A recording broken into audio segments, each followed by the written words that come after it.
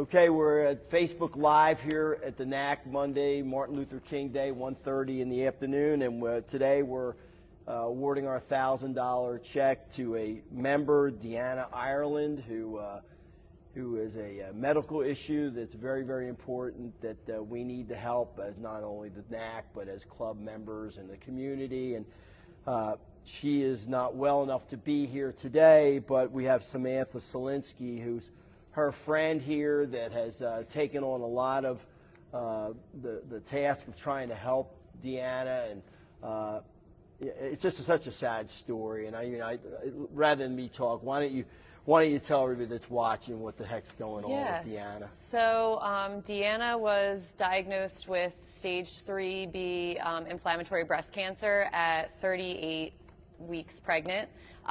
This was almost exactly 1 year ago. She went in for her 37-week appointment with a lump, and they ended up getting a biopsy.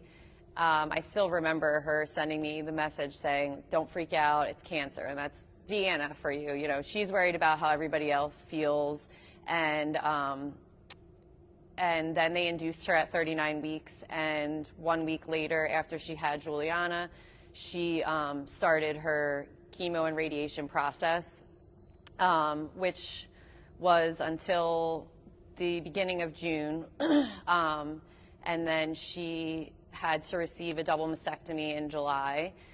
They thought that was kind of going to be the end of everything, but unfortunately the cancer continued because it's so invasive and such a tough cancer to, stop, and it started spreading again, so she had to do radiation twice a day for 6 weeks starting in August, and it just has continued, unfortunately, to spread. She started a new chemo at the end of December. It's now in stage 4 cancer. It's spread to her bones and to liver metastasis as well, unfortunately. So that's kind of her overall story, which has happened within a year, which is crazy for someone who's in their early 30s to have to experience, especially with a newborn and a brand new, well, she just turned 1 last week, I think. And just to give a little background, of Deanna, her and I met here at the NAC at Bar at the Bar. It was probably like maybe 4 or 5 years ago we met. And we've just became so close since then. The NAC, was such a big part of her life, exercising. Her and I would do the dance sweat a lot on Monday nights. She was a big part of group training. And I had a daughter the November before her, and I remember she was pushing me to get to the, gym a week before I was giving birth to my daughter. So, she's just been a great friend, and when I saw this, that the NAC was going to be doing this, I had to nominate her for it. Yeah, Deanna was a member, I think, approximately 10 years, still is.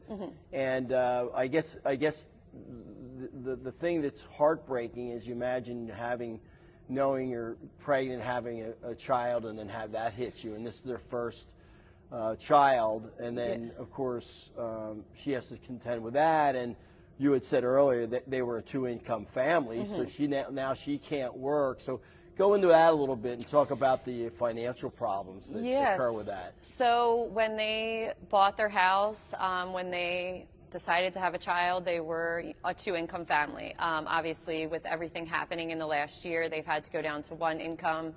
And while they do have insurance, insurance doesn't cover everything. When I was over there the other week, she was just talking about, how her co-pays are starting back up. She's going to the doctors 3-4 times a week. All of that really adds up. Just doing simple things. I think about it a lot, just doing simple things that we have disposable income for. She doesn't have that anymore. There's not a lot that she can do right now in regards because of her health, unfortunately, but just simple things. Going grocery shopping is something, everybody needs that, and you have a budget when you make this plan, and unfortunately this isn't where their plan was directed, but is now. So it's a little girl, right? What's her name? Yes, Juliana. So she's now what, a year? She year turned old? she turned 1 on this past Wednesday. Wow. Yeah. And being 1 year old, it's obviously she doesn't really know the situation Right. at hand, but it's got to be really tough. How about her husband? How's things with him, and how's he handling it, and what's he doing to? So he works overnights as a train conductor, and so I mean, he's just doing just as amazing. The two of them, I have so much. Like, I look up to them so much. The way that they're handling the whole situation is just, I've never heard either of them complain one time. I mean, it's really wild to me. I tell everybody, I have never heard them complain. I know that they have to have, you know, things going on internally, but to have such a front of happiness, and they both, you know, I think having Juliana is such a blessing for them while it's so hard. To keep everything happy for her and keep her life as normal as possible is something that they really strive for. They're great parents, and Bob is just doing an incredible job to support Deanna as much as he can with as little sleep as he can, and you know, make everything possible for her that he can. Well, I know there's a lot of people that are helping out and doing whatever they can, but at the end of the day, a situation like this is never enough. Yeah. And particularly when you talk about the financial ramifications of all this. You know, tell us about what we can do. I know we're giving $1,000 a day, which is a drop in the bucket. You know, we have 12,000 NAC members, and you know, this person's a part of our NAC family. Now, what can we do? So her friend Caroline did start a GoFundMe page, which a lot of people have donated to. We've been sharing it nonstop, giving updates. Also, as you had mentioned, the members can donate directly to Have a Heart, and have that it is directly for earmarked for Deanna. I have a book on Amazon that I give half of my profits to, 100 Days of Happiness, if anybody wants to contribute that way. Those are the main 3 ways that we would love for people to contribute and just help in any way. I mean, $1 would help their family out, and they would be so gracious for that as well. Any little bit, you know, they're just such gracious people for any help and the love that they receive. Yeah, you know, and what you had said earlier, and I heard this through the grapevine as well. I mean, these are, you know, 2 people that aren't even are looking at things positively, or not feeling bitter. I hear she's a tremendous fighter, that she's, you know, upbeat, and aren't asking for help. It's friends like you that are asking for them. So these aren't people that are,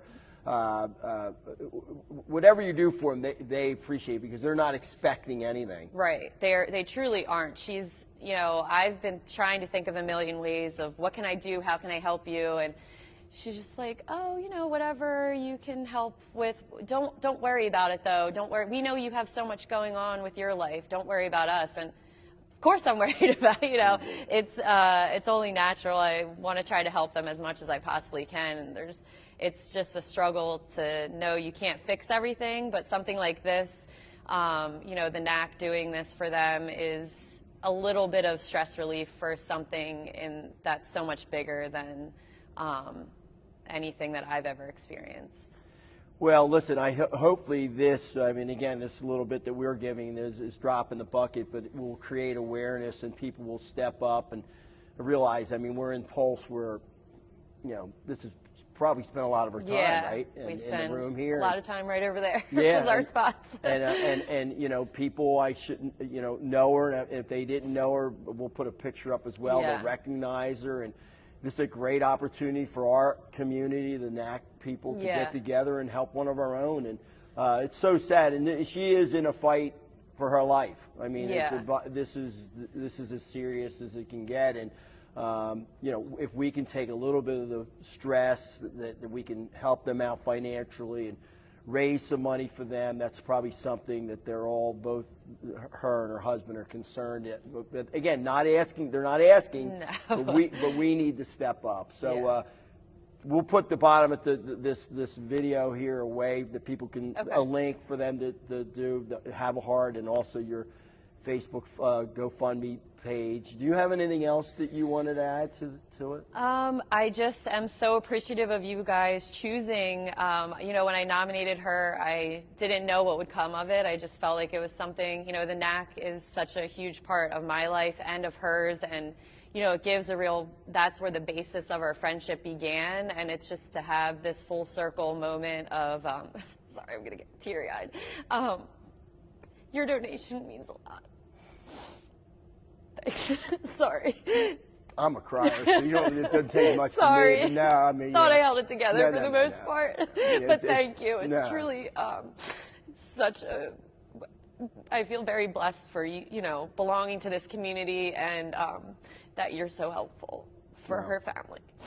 Well, I mean, this is what we established our foundation for, Have a Heart. And, you know, truth be told, she probably would have been #1, the first one, but we didn't want to make it look like that we were, you know, taking care of our own first. But she's the third one we helped out. And in my eyes, you know, again, this is so critical, and such a good family, and such a sad story. And let me give you this is just a little check. Thank you shows it's legitimate. so much. You can show her that. I know she's so happy. She's in treatment today, watching. So hey, Deanna. And here's the real check. Thank you. There. I'll drop it off later and you, for her. You've got a great heart. Thank you. She's got a great friend. Thank you. So, We're so lucky to have her as a friend, and so lucky for the NAC. Thank you. okay. Thank you. Thank you.